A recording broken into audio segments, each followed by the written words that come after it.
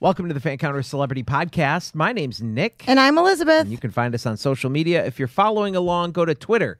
Look up Fancounters Live. If you want to search us on Facebook, you can go to Sharpie Nation or just search Fancounters and join our big group. And you can keep up with the show there. Elizabeth, it's the first week in December. I've had my tree up now 3 weeks.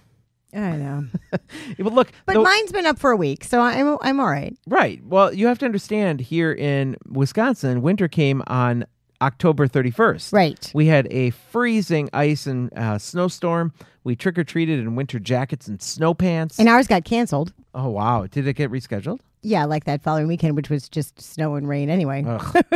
So the weather's been, super lovely here, and that's why we've had our tree up. But anyway, we want to thank you for tuning in this week. Before we get to today's show, I have to tell you about my dad. He unfortunately fell victim to a scam. Oh, and I'm not bringing this up to embarrass him. I'm bringing it up because we can create some public awareness for the seniors in your lives. If you have elderly parents or if you are elderly yourself, I don't know who's listening, you'll want to watch out for this scam. Somebody calls and they have information on you. Like they know your name, they know where you live, they know the last 4 digits of your social, and they have all this information. And they call very angrily threatening you. Now, the story they used with my dad, it said somebody has rented a car in Dallas with your name, and it's been pulled over by the police, and there's marijuana inside. And what you need to do is you need to liquidate your assets now because they're going to be seized tomorrow. Okay. So he went to the bank and he took out $5,000, which was his liquid available money.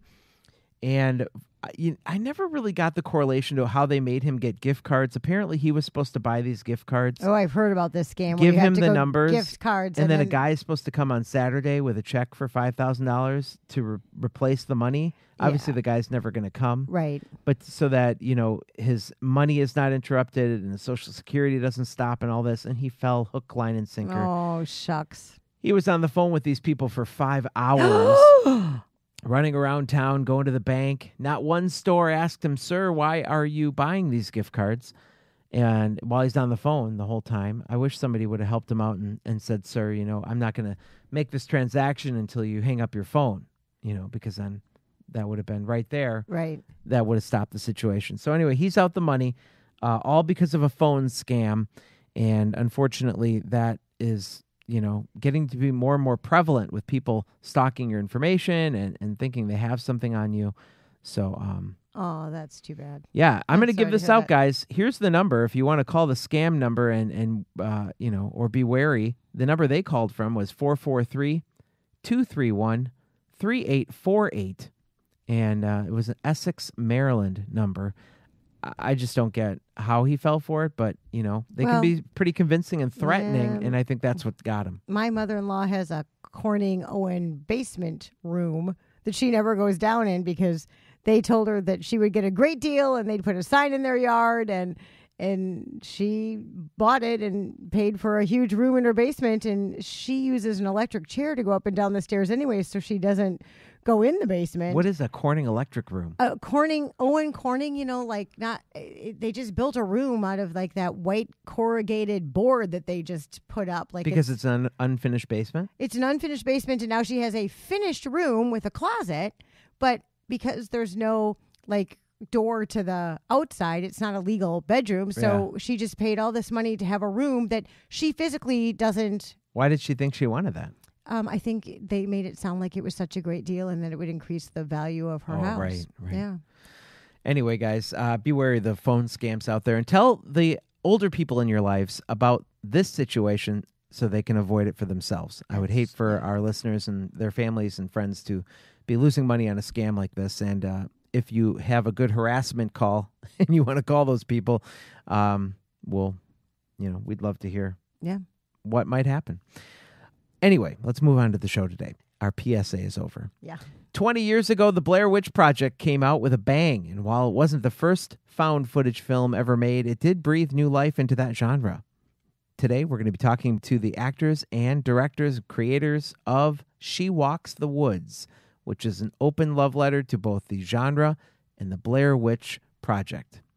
It has much of the same premise, but it's delivered in a brand new way. The film is made by twin brothers Scotty and Danny Bohnen, who also host a very popular podcast called the Cult Classic Horror Show Podcast. She Walks the Woods is available now on Amazon Prime. All right, let's get to it. Here are Scotty and Danny Bohnen. Coming to you from nowhere near the entertainment capital of the world, this is Fancounters with Nick and Elizabeth on the Podfix Network. There was this mob of people, and they're screaming my name. Crazy fans. Stop following me. Don't come around my house. If you do, the cops are going to be at yours. If I'm having dinner with my wife, don't sit down at my table. Don't follow me into the bathroom. Can I take a picture? We're going to, oh my God. I think this guy wants to fight me. Ended up being a fan. I'm the only one that's ever been on Sam Jackson and lived to tell about it. Well, guess what? I have a big surprise for you. That's why we call it Fancounters. I don't think you're going to last on the air very long. Danny and Scotty, welcome to Fancounters. Thanks for being here. How are you? Nick, thanks for having us, man. I'm doing good. Are you doing good? Doing Scotty? great. I'm doing awesome. Thank you for having us, Nick. We're happy to be here. This is going to be fun. Yeah. It will be fun because you guys are twin brothers. I told you before we started that I had twin daughters. So I feel like you're going to be on the same wavelength for a lot of things, but I've got a challenge at the end of this interview, and we'll see how you do with that. Now I'm nervous. I'm ready. Nervous the whole time. I'm ready. Well, we talked about your Always look film in the opening, She Walks the Woods, and it's available now on Amazon Prime, so it's definitely one to go check out. But I want to start with this first question. When I started to do the research in preparation to talk to you, I found where you started this film, and it was actually a Kickstarter that you had, which was you had a goal of $5,900, but ended up raising close to $15,000. What do you attribute to the success of that? The Kickstarter is a funny story, and maybe so this is Danny talking, by the way, for you guys listening, just so maybe there's a glimmer of hope that you can tell us apart. Yeah, and this is Scotty. My voice might be a little bit lower, but yeah, exactly. Although he's not more manly. I just want to put that out there. Yeah, brother. So this Kickstarter actually was done after the movie was made. We self-funded this entire thing, and then sort of in the back of our heads, we had thought, hey, maybe we should do some type of crowdfunding after the fact just to recoup some funds and to help with marketing expenses. Help with post-production. Definitely. Yeah. And so we didn't think seriously about it. In fact, I don't even know if we were going to do it. Like, I had no experience with Kickstarter or any crowdfunding for that matter, and I was just going to throw up a campaign and let it run. And, of course, I don't even think we would have met that $5,000 goal. But luckily, one of our good friends now, and now is a co-host on our podcast. We have a podcast that reviews horror movies. He's sort of an expert at that. He on the side, he's a lawyer by day, but on the side, he runs Kickstarters for businesses. He also owns a comic book shop, and so a lot of graphic novels, self-published people making comic books, artists, he'll do Kickstarters for them and take a small cut. And so he ran the whole thing for us. He had I didn't know any of this terminology. He had, our goals and we gave away, giveaways at each stretch goal and kept the people engaged and stuff too. So we really owe it to him for the success. I would mainly give it to, his name's Carmelo Chimera. Check him out, Chimera's Comics. We owe a lot of the success to him. But then we also have to thank our podcast fan base, because they came out and showed up and really put some, pledge to that. And then I also want to thank just a few random people in the film industry in Denver stepped forward that I never even knew before and even gave at the higher levels just because they wanted to support indie film in Denver. So that was really awesome too. Yeah. So that's what I would attribute it to. Yeah. That is a great story, and I would never have guessed that happened after the film was completed. So very cool. Yeah. Yeah, it's definitely nice to help promote it a little bit. Yeah, you know what, Nick? I think it helped us because normally you run a Kickstarter and you have to have some kind of material where, hey, we got to show them a little clip or some artwork. Well, by this time we had 10 different cover arts and a completed trailer and even the opening sequence done. So we had all this material that we could use to advertise the Kickstarter and give away as bonuses as well. Well, the other thing you could do is guarantee that they would get a copy of the film, unlike a lot of projects that I have even funded that never even happened. So at least they knew they were giving money to something they were actually going to see. Yeah, that's true. Yeah. That's true. And it's not, I guess, normal, but we're going to do the same thing with our next production that we're going to do. I think we're going to wait till we're going to fund it. Then in post, we're going to try and recoup, or at least know that we have another little chunk coming in for marketing purposes. Yeah, and it was really cool because some of the people that did donate to the Kickstarter did get producer credits within She Walks the Woods, and they get to see their name on the end of the film there. Yeah. So it was, or the beginning, depending on how much they gave. Or at the beginning. So it was really cool that they got the that. credits, I should say. Yeah. So that was kind of really cool too. And actually, Carmelo, who helped us, we met him through the horror fan base group. He just was like one of the fans, and then he just came out of nowhere and just helped us out. So that was we were very thankful for that too. Where did the idea come from, and why this story? Why did it speak to you? What is it about this project that made you want to do it? Oh gosh, yeah. I'll let you go for this. Plenty of stories here. Or we could both kind of elaborate on it. Yeah, no, I'm sure we will end up doing so. So this story was sort of originated by another friend of ours who's also a co-host on our podcast. We're a collaborative effort here. Yeah, we talk a lot. Robert O'Neill, he's credited as one of the writers on the film. He had come up with this story idea probably almost a couple years before we decided and used it for filming. This all sort of ties into the whole process of pre-production on this film. We had initially had more money at the beginning and a whole different idea for another film. Yeah, we were going to spend more, make it a bigger production, not found footage. We had a whole other script, and honestly, we were working with some people that it just wasn't happening fast enough. The location wasn't coming through fast enough, and we were basically funding this by ourselves. Scotty and I had a couple people helping out, but we sort of ran out of money. Yeah. Our business took a little bit of a dark time. It's not so bad now anymore, but it was just up and down, and so we didn't have enough for this big production that we had, and we had a script done, and we were really ready. Like, okay, well, maybe not anymore. Yeah. Okay. So we were like amped and ready to go, and it just didn't happen, and we were seeing everything die down, fearing that we wouldn't be able to do anything. And so we said, we got to put something out. So we just went back to Rob's story that he had, which was based on, and a lot of people have pointed this out already, really it's based on sort of a documentary called Missing 411. Actually, I shouldn't say documentary. I think they just made one that's on Amazon Prime that I haven't watched yet, but this guy wrote a series of books, and forgive me, I don't even remember the guy's name, but he wrote a series of books called Missing 411, and it's about these true stories of people that have gone hiking or have been out picnicking and have just straight up disappeared in the wilderness.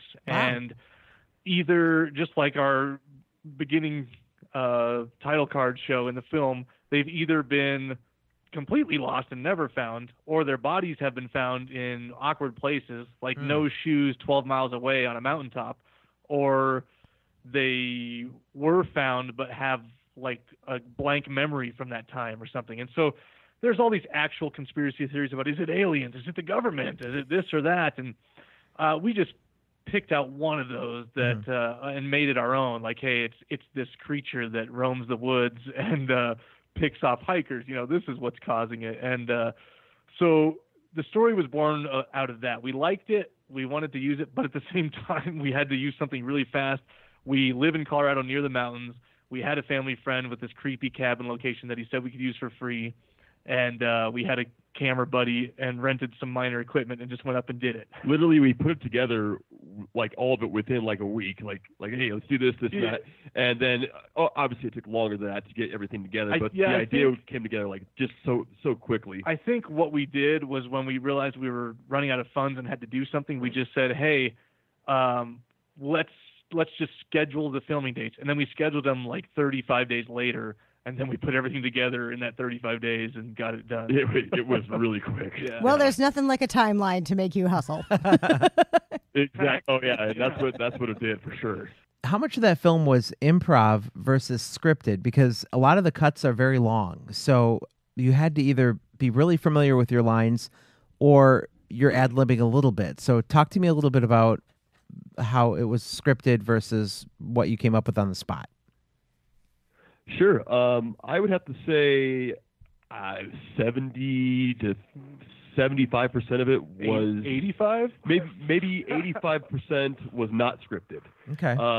So we had a basic outline. We had a 10-page, 15-page outline of what we wanted to actually do.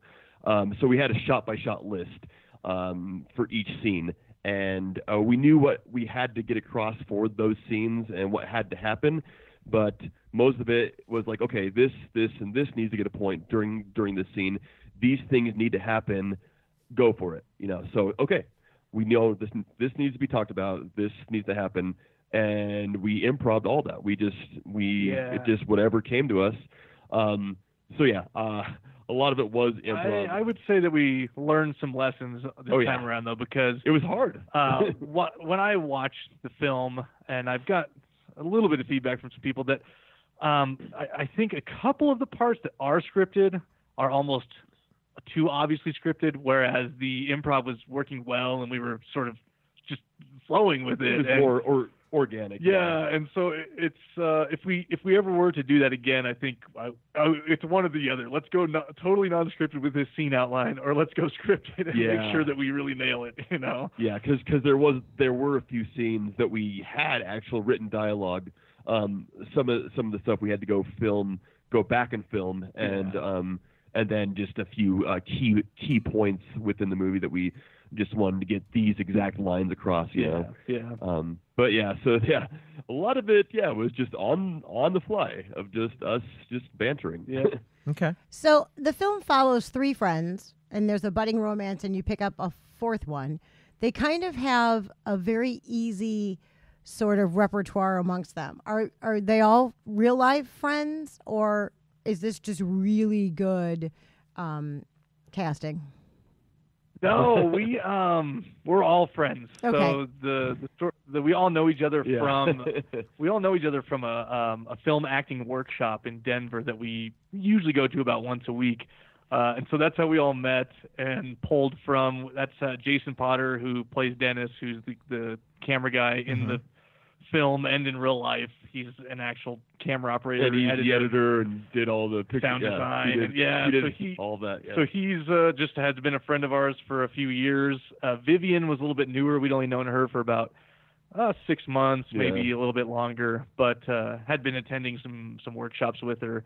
And so, even the guys that we had direct, there are the instructors and the owners of that workshop. And the only people that we really brought in that we didn't already know and have a friendship with was the FX team, Monster Makeup Effects out of Atlanta.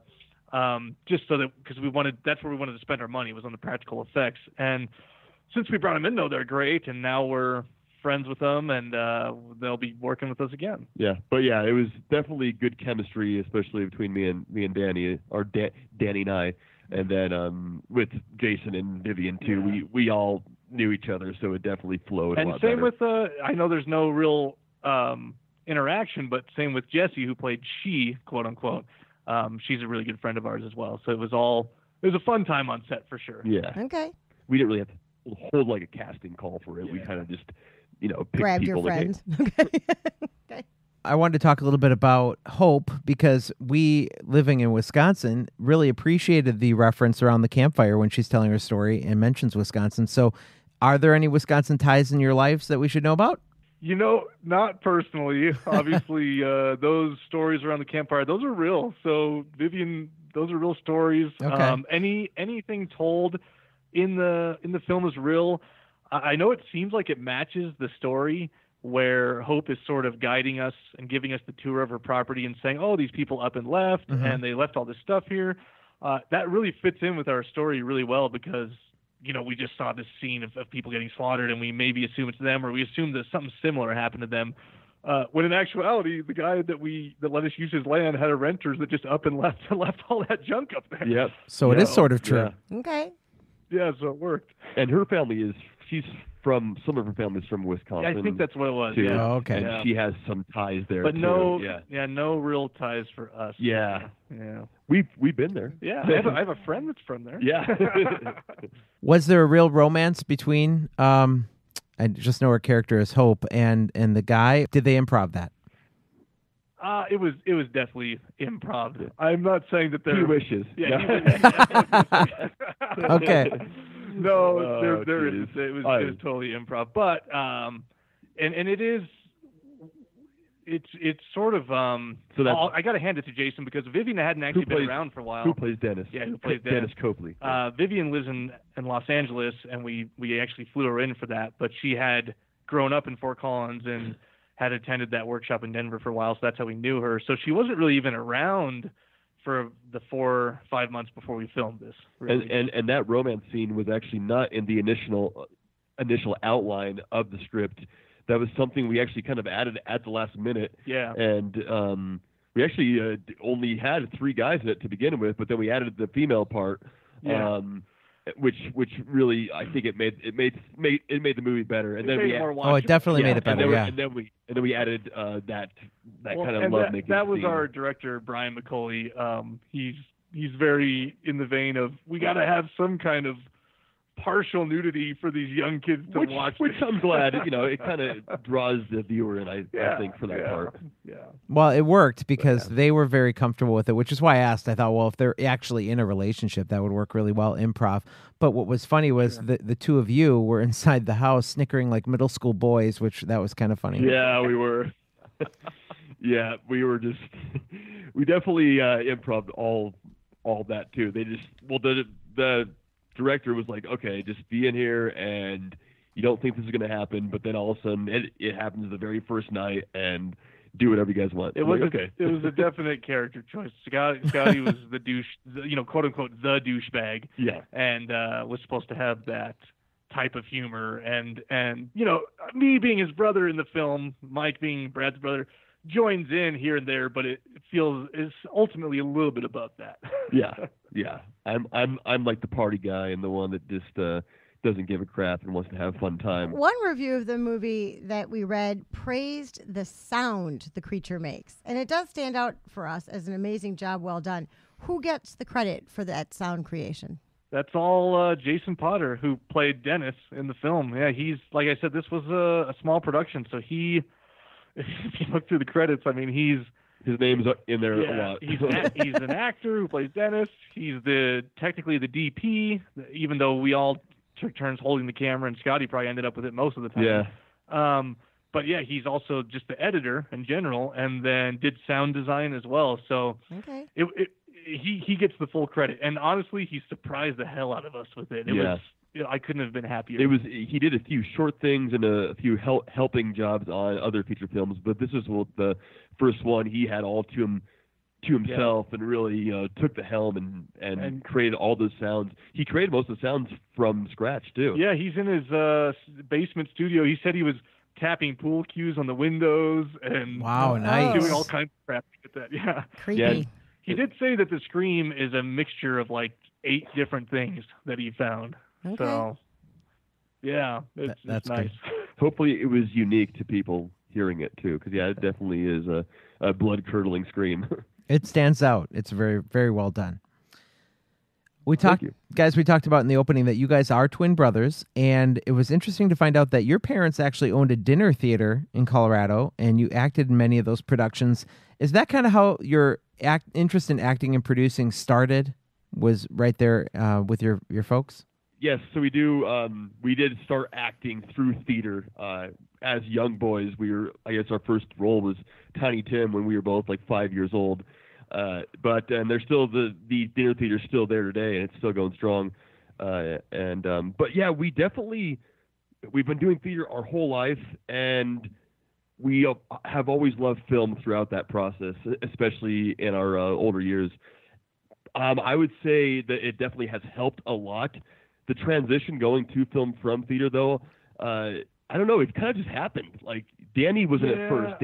Danny started doing film first, and then I kind of, like a year later, followed his footsteps.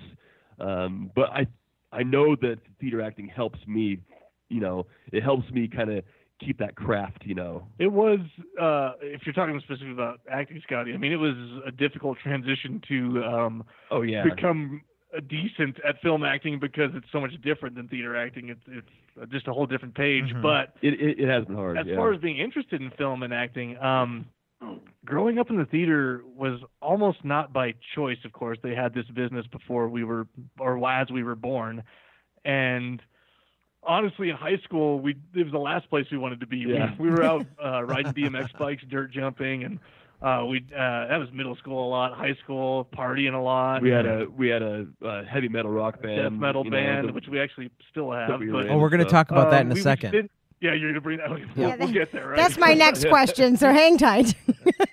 Okay. Yeah. Awesome. So it was almost the last place we wanted to be. We took part in no theater work in high school at all. Like at our local high school, it was stupid, and when we ever had to be at the theater, it was stupid. And so it wasn't until I think we were out of high school that we finally started enjoying a couple of the roles that we got and enjoying the singing and acting and really loving it. Yeah. Yeah, and then that even since middle school, high school, we were both huge movie buffs. Our dad was a huge movie buff. He was a big action buff and horror as well, but huge movie buffs, and always wanted to like be an actor in films, but never thought it was possible. And then we achieved some things out of high school in our business that we were like, you know what? Things are possible. Let's just do it. And so we just honestly started doing it. We had always wanted to do it, but we just didn't think it was possible. And then just said, let's do it, and started doing it. Yeah. Yep. Exactly. I think how you felt in high school is pretty common even right now, because I do a lot of local productions in theater and film, and it's way easier to get girls to be involved in theater performances and being on screen and film. And it's very hard to find boys. When you're looking for teenage boys, like they're very, very nowhere hard to be find. found. Right. People are like, why do you have girls in your film all the time? Because that's who does it. That's who shows up to the casting call. True. Well, and they don't realize that like all my girlfriends through middle school and high school were because of that theater. So and still to this day, my wife, the theater's always looking for guys. So there's always plenty of girls there. Yeah. But then me and Danny get the call like, hey, can you guys be in the show? Can you guys fill in here? Oh yeah. Like, you don't have enough guys this time again? Okay, whatever. To this day, they were wanting us bad to do 7 Brides for 7 Brothers starting in January or February, but that's when we're planning on shooting our next project. So whew, thank goodness for that. It's like I can maybe be double casted. Yeah. So you guys stay very busy, and you're in a band called Poolside at the Flamingo. It's described as grindcore. I have no idea what that means. What does that mean? The way that in layman's terms, I usually just say death metal, but really it's just a real dynamic, really heavy metal style that's fairly... I say underground to the main population, but if you're like a metalhead, you'll know and you'll enjoy a lot of it, Yeah, it's very entertaining. It's really fast at times and it's really slow at times. As you can tell by the name, we do not take ourselves seriously. Our song names are ridiculous. When you see us live, we're just having a good time. We're smiling. It's all about having fun and like entertaining the audience, And I'm up there screaming my head off, and Danny's playing his guitar and jumping around and stuff, and it's definitely just a good time. We like to entertain the crowd. Now, are you in costume when you're performing? No. Okay. No, definitely not. This last Halloween, we actually were. For Halloween shows, why not? We all dressed up as nuns on Halloween. Yeah. But You talked about us keeping busy. It has with like the band and the podcast and doing the films and all the acting, even theater still too. It does keep really, really busy. So we're like, you know what, the band, we've been doing it off and on since we were in high school, so it's just like, wow, we might need to like cut one of these down one of these days. We did hit the road twice last year with the band, and we'll see how much we do that in the future. It's fun and entertaining. But yeah, it's just, you have to choose your priorities. That's all. The podcast is called the Cult Classic Horror Show Podcast. I actually sampled that show over the last couple of days, having a very particular interest in the Poltergeist movies. That's where I started my journey on your show. You weren't very kind to the film Poltergeist 3, but that's okay. I'll still be friends with you. But tell us a little bit about your show. it's better than the remake, right? Yeah, I love Poltergeist 1. That was. Yeah. But I like the Mediator. I like see the good Scotty in loves everything. Man, this show has been a weird thing in our lives. I tell you what, we started it totally by accident, and it's just been a thing for the last almost 5 years now. I think we basically so Scotty and I are we're entrepreneurs. We're very business minded. We initially started in network marketing, which is I do not recommend to anybody. No one does. Yeah. But unless you have a knack for it. Yeah, but through that we met some cool people, and then got into like e-commerce and selling things online. And so through that we had joined a mastermind where they're sort of expensive, and you fly out and you go to these masterminds and events. Someone's teaching, and you learn a lot of those. You learn these ninja marketing strategies. But why I'm telling you all this is while we were there was a guy that we met who was super cool, and his business is he builds personal brands. So he's mainly for like self-help people. So if you want to write your own motivational book, he will like guide you through that process, help you publish the book, and help you build your brand through podcasts and everything like that afterwards. And he's actually very well off and good at what he does. And we had just like had lunch with him one day because we were all at this event, and he was so like psyched about our interest in horror, and we had been selling horror type memorabilia and things. And he said, "Oh, you guys got to start a podcast. You have to start a podcast." We're like, podcast? We're like, huh? And there's podcast stuff? He's like, I'll partner with you guys, and we'll use my team to launch it. And I'd never even listened to podcasts before. Like I knew what they were, but never listened to them. And yeah, so we got back from this event, and his team put all this stuff in motion, and then we started creating content, and we're like, all right, let's just do it. And we just started doing it, and it's evolved. It's gotten much better and evolved and a lot. And much bigger, than we ever thought would. Since that time, and so now we're happy that we have it, and hoping to utilize it to further our film endeavor, and, of course. And we have a fun time. We get to watch a movie every week, and something maybe that we wouldn't have watched ever. So it's cool to watch those movies and then dig deep and get all the facts for it, and just tell the people about it. So and Nick, like you said before, we would not have had the response on Kickstarter. We wouldn't have the support we have now if we didn't have that podcast. Sure. Okay. Yeah, it's funny though. I do appreciate the fact that your show does not just read through in a wiki page as you're talking about these movies. You actually do deep dive and look at how these things are made and how special effects are done and different tidbits about the movie. So I have to give you props for really, like we do on this show, we do our research. Yeah. We don't just fluff it. And you guys do the same thing over there at the Cult Classic Horror Show. I will admit, Nick, that is one of the ways it has gotten better. If you start, you know what? In the beginning, we covered like some franchises near and dear to us that we already knew a lot about and owned some things on. So those get pretty deep dive. But when you go in the middle of our catalog, like episode 50 to 100, there might be some wiki read-throughs, and some IMDb's, and a lot of opinions. Yeah. But over the last, 50, 60 episodes, we've really committed, and every week we plan it out, and we make sure if there's like a steelbook or a Blu-ray or something that has 5 featurettes and 3 commentaries, that one of us buys it and watches all of that shit, and then we cover it. Sorry, I'm not supposed to say that. And we cover all of it, so it works. Yeah, and we always bounce off each other, and you're taking this part, you're taking this part, and it definitely has been more of a structured outline for it. Yeah. So it's been nice. So what do you guys have coming down the pike? What projects are up next? Well, we got a lot of things. I mentioned already that we are shooting something January, February. So we have the dates already. The script is getting finalized right now. This one will be a narrative, not a found footage film. Okay. We want to show people that we're going to get better as we go. That we learned a lot from She Walks the Woods, and I'm not taking anything away from She Walks the Woods. I actually am a huge found footage genre fan myself. I know some people hate it and stay away from it, but I love it. And so to me, as a fan of the genre, I like She Walks the Woods, but I understand that some people don't, and it's not their cup of tea. And even some people that only like big budget found footage might not even like it. But we wanted to, but that was because we wanted to push something out. We wanted to get it done. We wanted to get it out there and just establish ourselves as filmmakers, and so moving forward, we have another project that we're spending like 3 to 4 times as much on. It's going to be an actual narrative film. It's scripted dialogue, although there's a unique twist in which our lead character can't really talk for most of the film, has her jaw wired shut. So that's a little tidbit. Okay.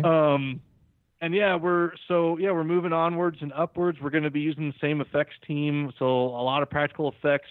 We may, just to pretty some things up, do some digital this time around.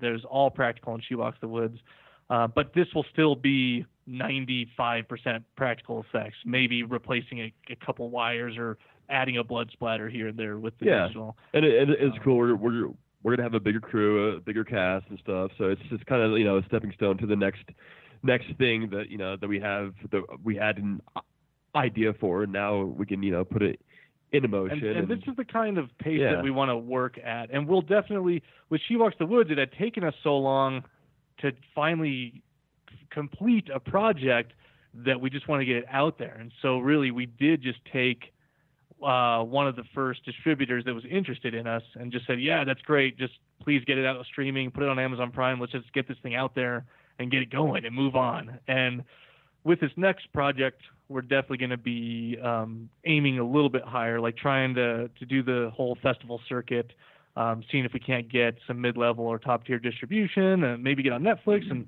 just see what we can do, with something a little bit higher end or a little bit bigger budget. Yeah, take our time with all the avenues that we have access to and stuff. So, yeah. Okay. But that being said, we would like to, once that's complete, we'd like to just turn around and start working on another one. And we're hoping that if we just keep the drive going and we're able to do these smaller indie productions, that at some point maybe someone with a lot of money or some studio will recognize that there's some golden eggs here and there, or they like one of our films, and we'll get some real money to work with, or Scotty and I will just get to work as actors. That's why we really got into all this. Does the upcoming one have a title you want to get out there, or is that still confidential? We do. I suppose, yeah. It's a working title. We're pretty. I'm like 75. I'm like 90% sure we're going to use it. Okay, I said 75. He said 90. No, I love the title. It's called Sin Eater. Ah, okay. Sin as in S-I-N or as in C-I-N? Nope, Yeah. S-I-N Okay. Eater. And if you can Google that, and there's actual lore behind it. And I can give you a brief little. It's basically has to do. I can read the little summary if you want. You don't have to read the summary. Okay. That's really long. Yeah. Just like the synopsis. hit the highlights. Pitch. If you have a small pitch, you can read it. But I thought we just had a long one. I don't know.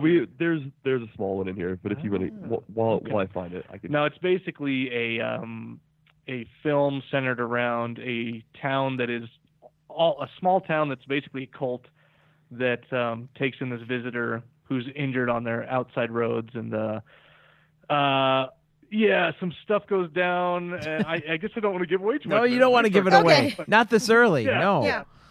But it's a supernatural cult thriller. Here, That's I have perfect. just an elevator pitch here. Okay, here's the How about elevator just pitch. an elevator pitch? All Okay. right. When a woman on the run from her past suffers a terrifying injury, she becomes stranded in a town with a dark secret. As bizarre phenomena intensify, and with no one to trust, she'll have to face her inner demons before a real one takes her soul. Ooh. There it is. Okay, There. that sells it way more. Yeah, that was a better description. Very good. That was better than I was trying to. There we go. Yeah, just a short and sweet little. You should keep that handy. Yeah, but I'm excited for you guys to check that out. We got this totally refurbished 1910 house in Denver that we're going to be using as our main location, and then we have a super creepy basement with bare light bulbs that is our other location, and we'll do some exterior, so it's going to be good. Awesome. So yeah, everything is in the process right now. Now, is Denver where both of you live? Yeah, we technically live about 40 minutes north of Denver, outside of Longmont. Okay, yeah, I know. So, near Boulder. Okay, yeah. I went to Regis College. Yeah. Well, now it's university, but okay. I went to Regis, Regis. yeah, okay. I'm a Regis grad. I know the area well. So you lived here for a little bit. I then. did. I lived out there for 5 or 6 years before but I'm pretty old, so the oil market dropped, and I needed to leave because there were no jobs.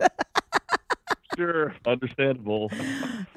In the early 90s, late 80s, early 90s, when the oil dropped, there were like just nothing to do. So I ended up coming back here. Gosh, you know, Where's here? Are you guys in California right now? We're in Wisconsin. Yeah, that's what they you already said. said that. That's okay. Yeah, we're right outside Milwaukee. Yeah, we're in Wisconsin.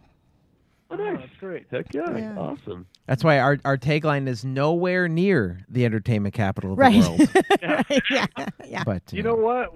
I mean, we're a little closer. Being Denver's a little Yes. bit more of a metropolis, but still, we still struggle to find, a lot of crew and things out here. Everyone who is here, Denver's a big commercial market, so everyone's used to doing these huge commercials that it costs millions of dollars, and their day rates are all like $2,000. So getting them to do indie film is a little bit tough. Yeah. Same Trying to sort bring of market film here. Back. Yeah. Mm-hmm. Yeah. All right. Before we let you go, we have a horror version of Would You Rather that we want to play with you. Ooh. So, Scotty, I'm going to always have you answer first. Okay, I'm going to put you on the spot just so we know who's got the answer, and then Danny will go second, okay? Sounds good. All right, so how many did I pick? I think I picked out 6 of them. So here we go. You cannot change the time or method of your death. So would you rather know when you're going to die or how you're going to die? Oh my God, that is so weird. I would say I don't want to know. I would rather know how, just so I'm prepared. Yes, so how. I'm gonna agree. I'm gonna say how. I don't. If I knew when, I would just be counting down the days. Me too. Yeah. Yeah. That's how I question. feel about it. Yeah. That one was in true countdown style. I don't know if you've seen that movie, but that was a supernatural movie about counting down till you know when you're going to die, and I enjoyed it. yeah. I enjoyed it greatly. That's too much information. I don't want to know that. I saw that was like where it transfers between like their iPhones and like Yes. watches and No, stuff. It's that an was app. that was the Timberlake one. Oh yeah. No, but Or this not- was an app that they download, and then it tells you, it counts down to your death. Yeah. All right. Yep. No, I saw the preview for it. Yeah. Okay, Yes, all right, yes, it is. okay. It's so worth It it. is the countdown. Yep. Okay. Got So it. the next I'll one check it out. is, would you rather be locked in a room that is constantly dark for a week or a room that is constantly bright for a week? Ooh, that's tough. I would have to say. So I definitely cannot sleep with the light on. I just have a problem with that. So I would definitely rather be in the dark so I can get caught up on sleep and just be in the dark. Okay. I think I would rather do dark as well because for sleep reasons, but also I feel like I would take that time to maybe meditate or become self-aware, and that would be easier in the dark. Would you rather have the police hunting you for a murder you did not commit or a psychopathic clown hunting you? Oh God, I would have to say the police just because I fear that the psychopath clown might just chop my head off or something. So I'd rather Right. be locked up behind bars and try to plead my case with the police. Okay. I would pick the clown, Oh. actually. What? Yeah, I'm like, I used to be an MMA fighter. I used to train jiu-jitsu. And so I feel like if a clown ran up on me, I'd be able to take him out. And it might be fun to beat up a clown or shoot Yeah. a clown. All right, Elizabeth is going to do the last one, and since you chose clown, Ugh. Danny, we're going to give you another clown one. Would you rather have a clown only you can see that follows you everywhere and just stands silently in the corner watching you without doing or saying anything? Or would you like to have a real life stalker who dresses like the Easter Bunny that everyone can see? Oh wow, gosh. I'd probably go with the Easter Bunny. Look at me.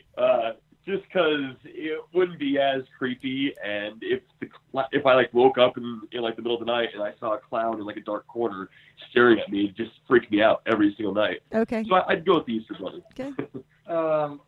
Yeah, I'd go with the stalker that everyone can see because then people wouldn't think I was crazy. Right. That's what I was thinking. That's what we think too. Yeah. Plus, the clown is just creepy.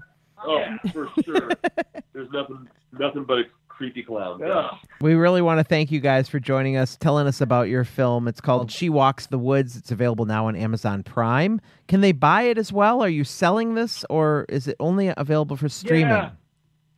I think you can buy it on Prime. I know you can rent it for sure. You can definitely buy it. Yeah. Okay. You can buy it. Okay, you can buy it on Prime, and then it'll be coming out on some other streaming platforms over the next few months.